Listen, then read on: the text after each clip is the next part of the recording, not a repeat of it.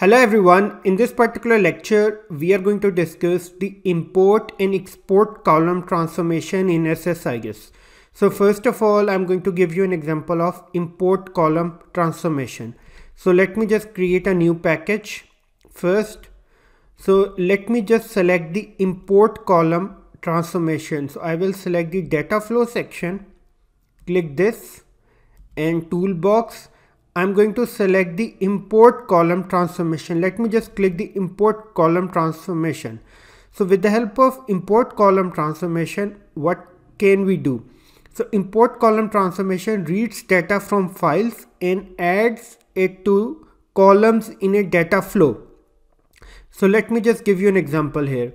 So what files this import column transformation can read? It can read any file. It can read a text file, it can read an MP4 file, JPG file, or a CSV file. It can read any file. Okay, so these three files will be read by import column transformation. It will store the data in a data flow, output column of a data flow. So first of all, let me just use the read flat file source. Okay, flat file source.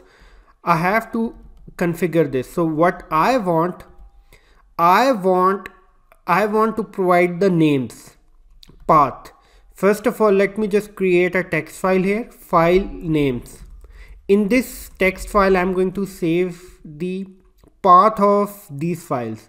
So the path of this particular file is, you have to click shift button, then you have to right click, copy as path, paste the path here. So this is going to be my first path, employee.csv file. Then I'm going to save the path of this file, press shift, then right click, copy as path. So this is going to be my second path. Now I'm going to save my third path. So this time around I'm going to get the path of this MP4 file, copy as path. Okay, now so I have to save this file. So all paths have been defined in this path, in this particular file. Now what I'm going to do, I'm going to configure this first step, new flat file manager. Then I'm going to provide the path. I'm going to select this particular file, SSIS. Let me just select the path here, import files, this flat file. Okay, columns, column name in the first row. No, there is no column in my file. Preview.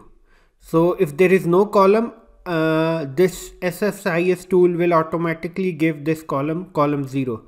So these are the paths in my file. Click OK. Columns. Okay, this one will be the output column. You can name it data. Click OK. This is configured. Next I'm going to use the import column transformation. So I have to select the import column transformation here, this one. Then I have to combine this. Okay, double click this, input and output. So this one is the input. Select this, input and output.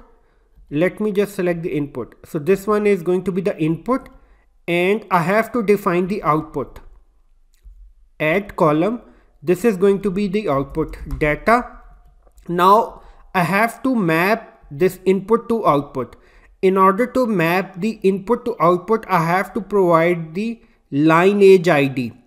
In this case, lineage ID is, for this input column, lineage ID is this. I have to provide the lineage ID of this. So lineage ID is 24. What about this? I have to manually provide the lineage ID. Now this column and this column, these two columns are mapped. Okay, so what import column will do, import column is going to store the information in the output column, in this column. Okay, it is going to store the information. What information? This files, this data, employee.csv data, honzavalley.jpg, this image data and this mp4 data. It is going to store here. Okay, data type is image. Okay, click OK. Next, what I want, after storing the information in the import column, I want to load the data in my database. So in order to load the data, I have to use the OLEDB destination step. Find table name. I have to create a table. First of all, I will create a table. In order to create a table, I will use this command, create table. Database is dice. I have to select the database. File name varchar 500. Data file is var binary max. So click OK. It has been created. Select star from this table. Select star from this table. Right now this table is empty. Okay, fine. Let me just configure this. Table name is data table. Okay, mappings, file name. Okay, source data, and this one is the file name. The second one is going to be the data. This one is going to be the data which I'm going to store here. Okay, I'm going to store here now. Awesome. So this has been configured. Now I'm going to execute my package. So look, so package has been successfully executed. Now execute this. Look, this one is the data file which is stored in the form of var binary. This one is the exact file path and the file name.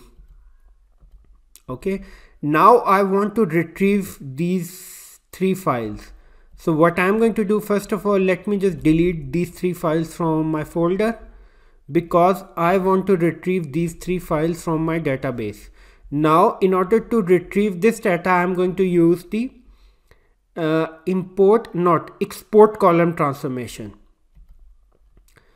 Now I'm going to use the export column transformation. So create a package. This time around I'm going to use the export column. So first of all, I will use the data flow. Click this SSIS tool. I'm going to use the OLEDB source.